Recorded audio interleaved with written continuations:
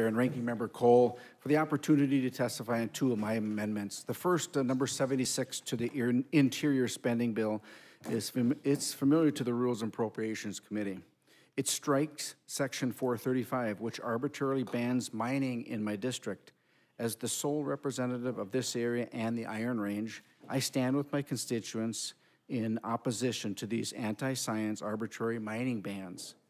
For background, my district has supplied the iron that has built and sustained America.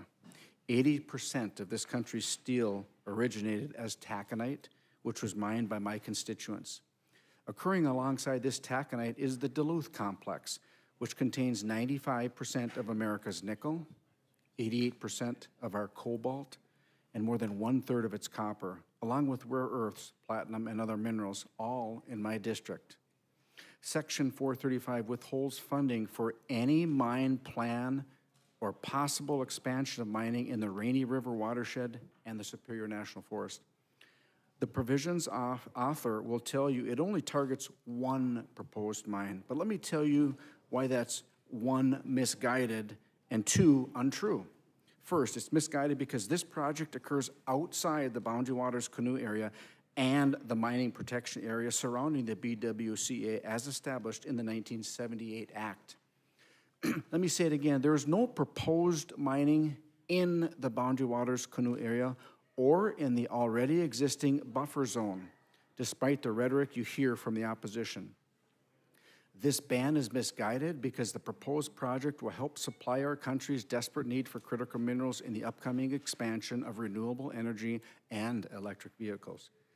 After a mine in Michigan closes in 2024, there will be no more nickel mines in America.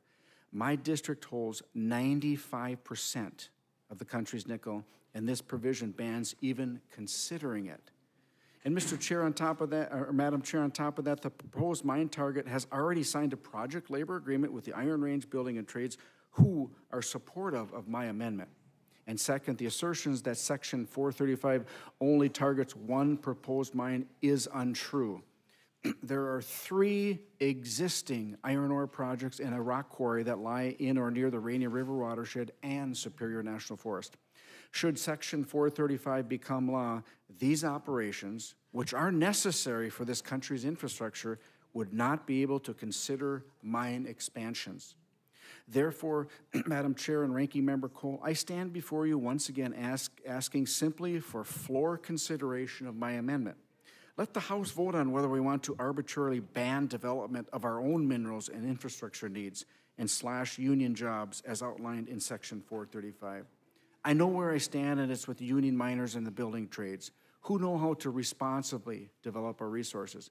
Madam Chair, I hope my colleagues in the House stand with me. And Madam Chair, Ranking Member Cole, I also urge you to make in order a bipartisan